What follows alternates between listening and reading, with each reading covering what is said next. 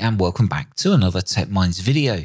Now in this video we're going to take a look at this HF and VHF 4-way antenna switch, which can be used to either feed 4 antennas into one receiver or used in reverse, 4 receivers with 1 antenna. Now this antenna switch is designed for use with receivers only, so there's no transmit support with this switch. What's interesting about this particular antenna switch is that a Biasity voltage can be applied to each of the 4 antenna ports at the same time. Now, the Biasity voltage can also be determined by the user, which we'll look at shortly. Each of the antenna ports and radio port is an SMA connection, and on the right side of the antenna switch is a DC voltage in. This is used to power the Biasity on the antenna ports and power the antenna relays on the main board. Now when power is applied via the DC in, the selected antenna port LED will illuminate. To change the port, you can press the left or right push switch to cycle through the antenna ports. The 3-segment LED display shows the voltage of the Biasity output to the antenna ports. Now by default, the Biasity is disabled. Using the included jumpers, you can select which port has Biasity voltage. Simply place the jumper next to the port that you wish to have power. Now before attaching any devices to the antenna ports, I would advise to adjust the Biasity voltage using the onboard trimmer. Now mine arrived with a Biasity voltage set to 10 volts. This is almost double the standard 5 volts Biasity requirements. So just to make sure that the 3-digit LED was showing the correct voltage, I also used a multimeter to check that output as I adjusted the onboard trimmer. Turning clockwise, the voltage dropped and I adjusted this to 5 volts. It appears that the 3-digit LED voltage display does correspond to the voltage that showed on my multimeter. Now some devices require just 3.3 volts Biasity, so always check which voltage this should be set to. I placed the Biasity jumper on ports 4 and 1. So to test that the Biasity was working, I plugged in a couple of devices. So the first was a hammer up from Nuelec onto port 1 and then applied power to the DC input. We can see the white LED illuminating on the hammer up, which shows there's power.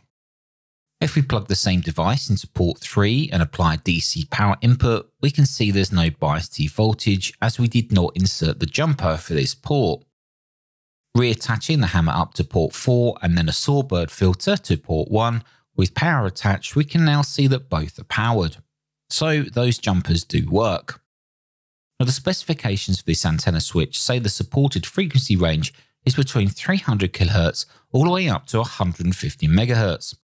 Now here I have my dual band collinear attached to port 3, and on port 2 I have the output from an LMB, which has an IF of around 740 MHz, which is outside the supported frequency range. As you can see, when I switch to port 2, I'm still able to receive the 740 MHz IF from the LMB. Now although to me the signal looks a little bit attenuated, it still can be used. Tango Sierra 2000 and I've converted this sparkle and amplified boost the Wi-Fi in 80 centimeters. I guess a good use case for this antenna switch would be to have multiple HF antennas, like a random wire, loop or vertical, attached to each port. And then switching between each antenna for optimum signal strength would be very useful. The current cost of this antenna switch comes out at around $30. And if interested, I'll leave a direct link to the website where you can purchase one if interested.